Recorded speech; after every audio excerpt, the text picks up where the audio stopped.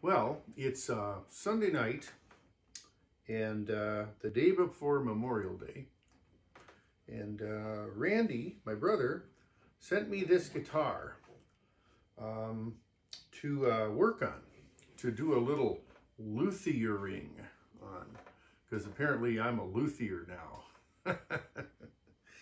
All right, be that as it may.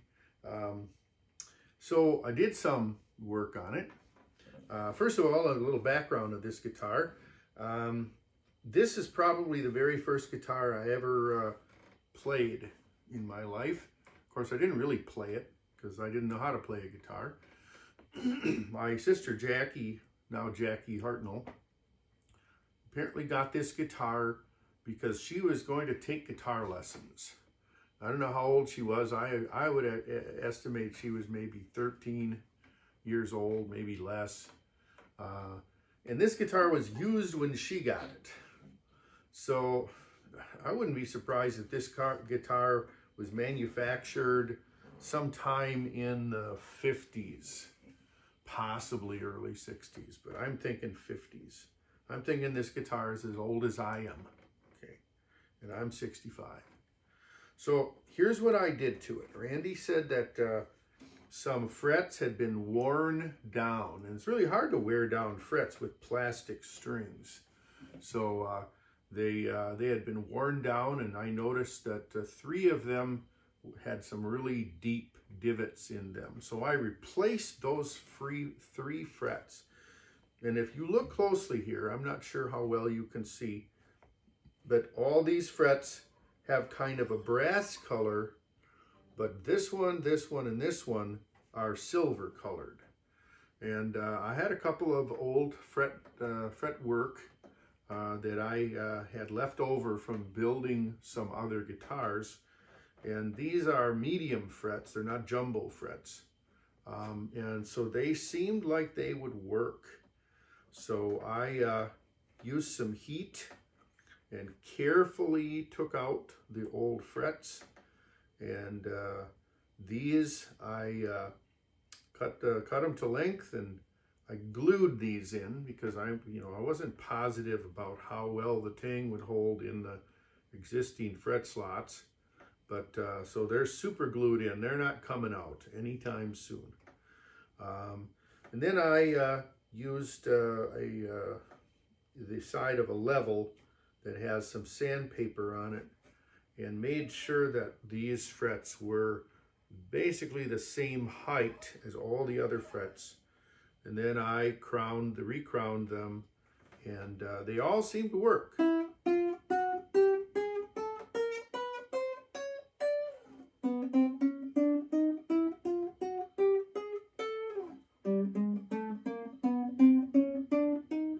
I'm not getting any where they fret out on me.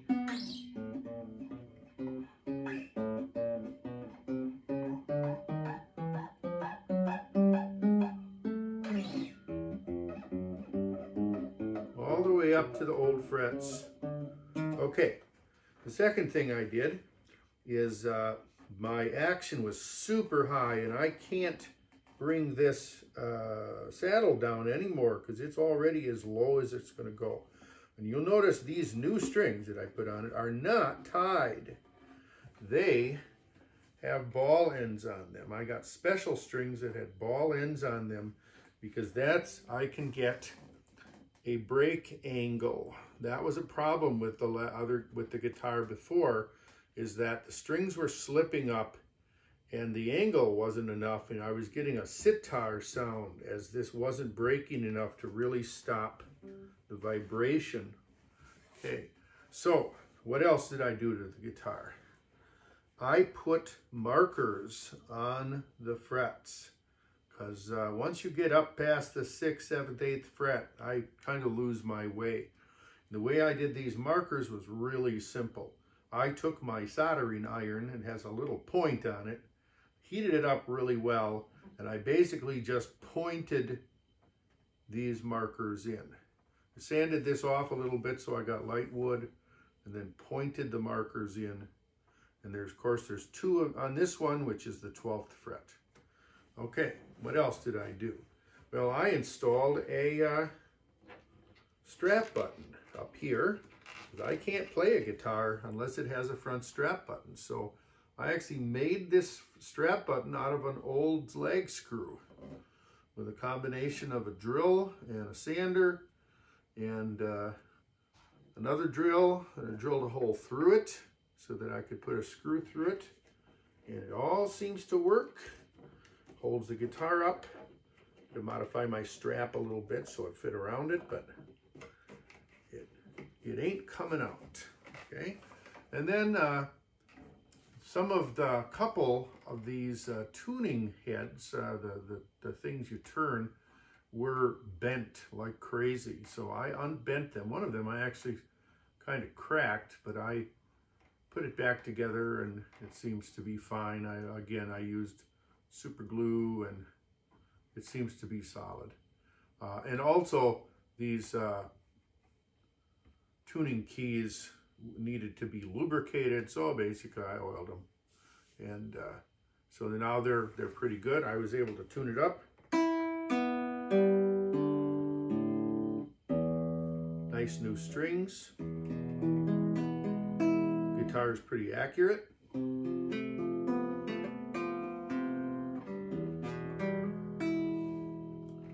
So I'll play a song for you. Here we go. I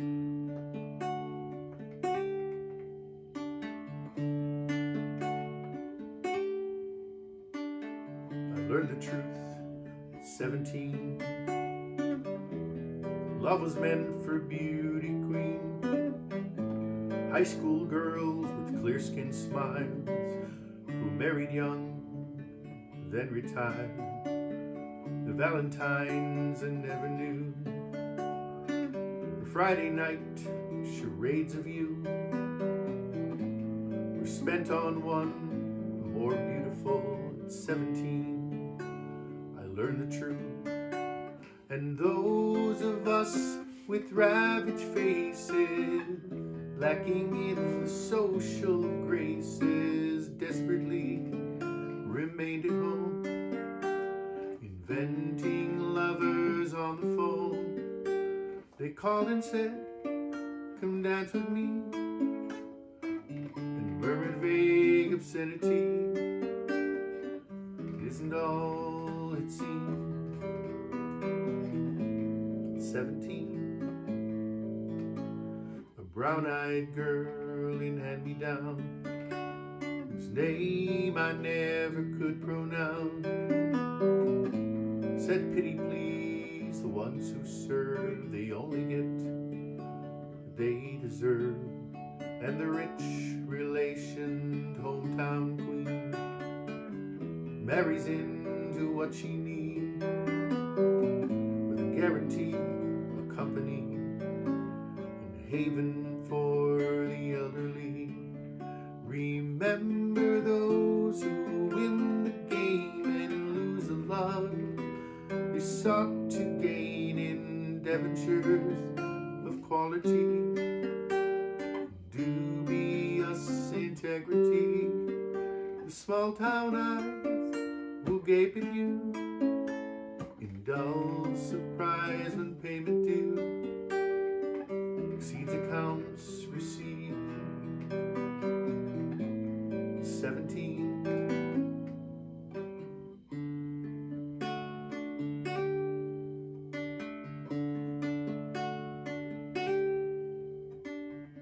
Those of us who knew the pain, Valentines that never came, those whose names were never called when choosing sides for basketball. It was long ago, far away. The world was younger than today. Dreams were all they gave for free to ugly duckling boys like me. We all play the game, and when we dare to cheat ourselves, that solitaire inventing lover on the phone, repenting other lives unknown. They called and said, come dance with me, and murmured vague obscenity. Ugly guys like me. 17.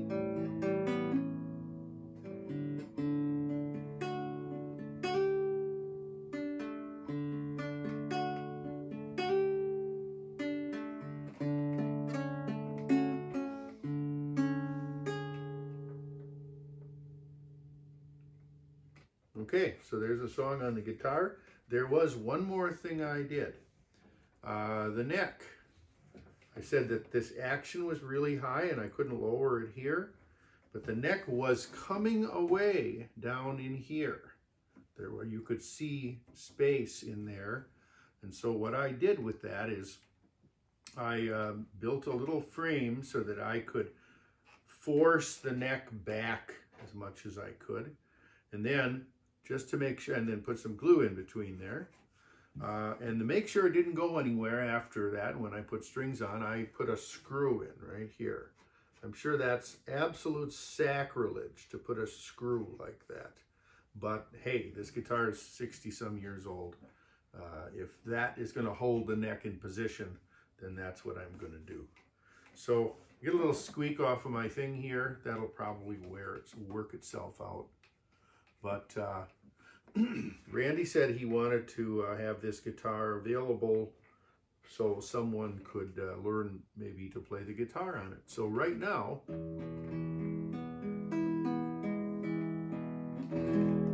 there's only one thing that's really wrong with this guitar, and is that these tuning keys are super, super loose. 60 years of turning has caused them to wear in such a way that, yes, they turn, and they you know, if you start below the pitch and you bring it up to the pitch, they're fine.